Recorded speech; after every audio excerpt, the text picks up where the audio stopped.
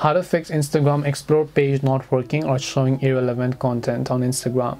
Hi everyone, welcome back to the channel. In today's video, I'll guide you on how you can fix Instagram's Explore page not working or showing irrelevant content. So just make sure to watch the video till the very end.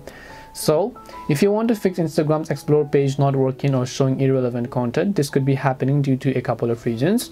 The very first thing that you basically want to do is simply go ahead and then first of all open up Instagram. Now sometimes maybe you keep watching the same type of reel, the same type of videos on Instagram, and when you go to the Explore page, there's nothing other than that specific. So if I see a few specific quotes, then there's going to be everything about those quotes over here. If I see something about, let's say, football or maybe any type of sports, it's going to show me basically every type. If I see a little bit of something about keyboard or piano or music, then it's going to show me a lot of those.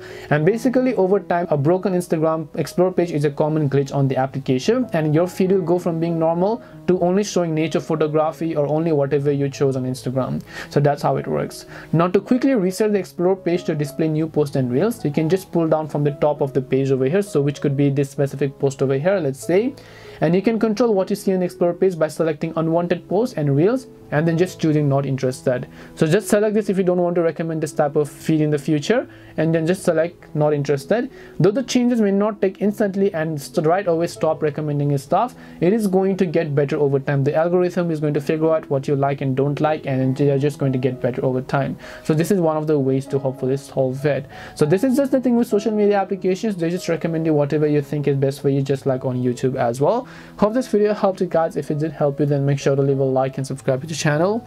If you have any questions, then feel free to leave them down. Thank you for watching and see you soon in the next video.